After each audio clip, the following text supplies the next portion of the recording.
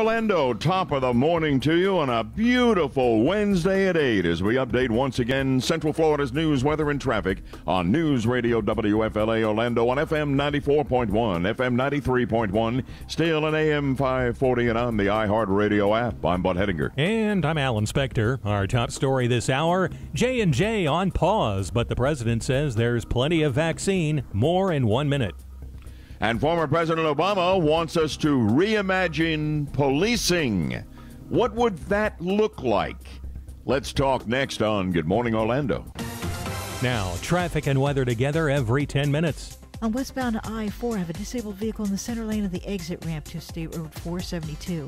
Westbound I-4 has a crash in the left lane at Lee Road and an accident blocking two right lanes approaching Parr Street. Eastbound I-4 has a crash off to the side approaching the 429. There's wreck eastbound on Lake Underhill Road at 436, an accident blocking two left lanes eastbound on 436 at 1792, and a crash on Thompson Road at Welch Road in the right lane. See traffic problems? Call the SafeTouchSecurity.com traffic tip line at 866-676-8477 from the Traffic Center. I'm Daisy Ash. Your News Radio WFLA Orlando exclusive AccuWeather forecast. Partly sunny and warm. High today 86. At the attraction 67 degrees. 66 in Orlando under mostly sunny skies. 8:02 on News Radio WFLA Orlando.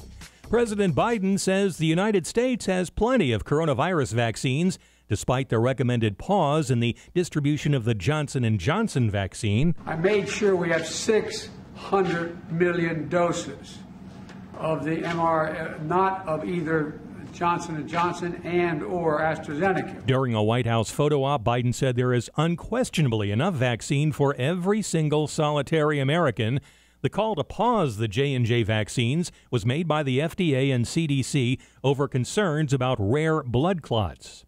This news brought to you by Trustco Bank, Florida's hometown bank.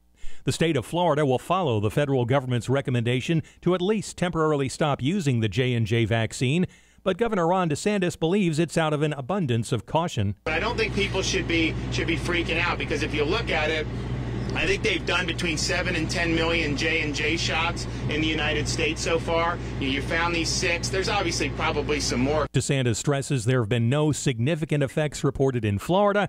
Even he got the single-dose vaccine. After hitting a 6-month low on Monday, the number of new coronavirus cases in Florida is way up. More than 9,000 announced yesterday, along with 64 additional deaths. A Tampa man is facing charges involving the girl who was the subject of an Amber Alert. Deputies arrested 22-year-old Luis Encarnacion. The alleged victim is the 11-year-old girl who was reported missing out of Pasco County on Monday and who deputies say was found at his house. A 17-year-old boy and a 19-year-old man are also facing charges. Police and protesters clashing again in Brooklyn Center, Minnesota. You are hereby ordered to immediately disperse. Please do so by quickly leaving Hennepin County property. If you do not cease your unlawful behavior and dispersing, you will be arrested. It was the third straight night of protests after the police shooting death of 20-year-old Dante Wright. The officer who killed Wright on Sunday is expected to be charged today. The officer, Kim Potter, resigned yesterday, as did the city's police chief. Nearby, jurors in the trial of ex-Minneapolis cop Derek Chauvin will hear from more defense witnesses today. 6 testified yesterday, ending with an expert who said Chauvin was justified in his use of force against George Floyd. He called the actions reasonable based on training.